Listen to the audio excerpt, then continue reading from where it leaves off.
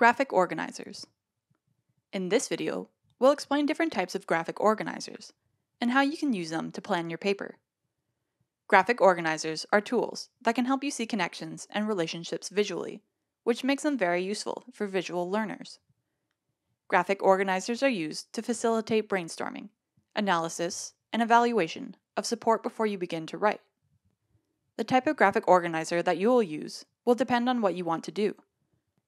You can use an organizer for brainstorming, comparing and contrasting, exploring cause and effect, and identifying problems and solutions. Brainstorming.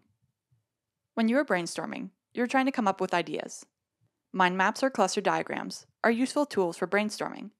They can help you branch out from an idea or subject to related ideas or components of a subject. Comparing and contrasting. Comparing and contrasting two or more things can help you better understand ideas. This technique involves examining how they are similar and how they differ from each other. Examples of graphic organizers for comparing and contrasting are matrix diagrams and Venn diagrams. The matrix organizer helps you to organize your research findings based on similar points of comparison and enable you to note significant differences.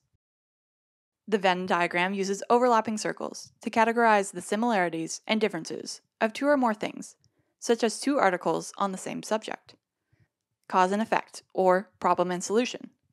Using a graphic organizer can help you analyze the cause of events or problems. The fishbone diagram can be used to organize writing tasks that focus on cause, effect, or on cause and effect, with the cause above and the effect below. It can also be useful for diagramming a problem and possible solutions. You can use graphic organizers to help you plan your next paper, or use them to organize your own study notes. Thanks for watching.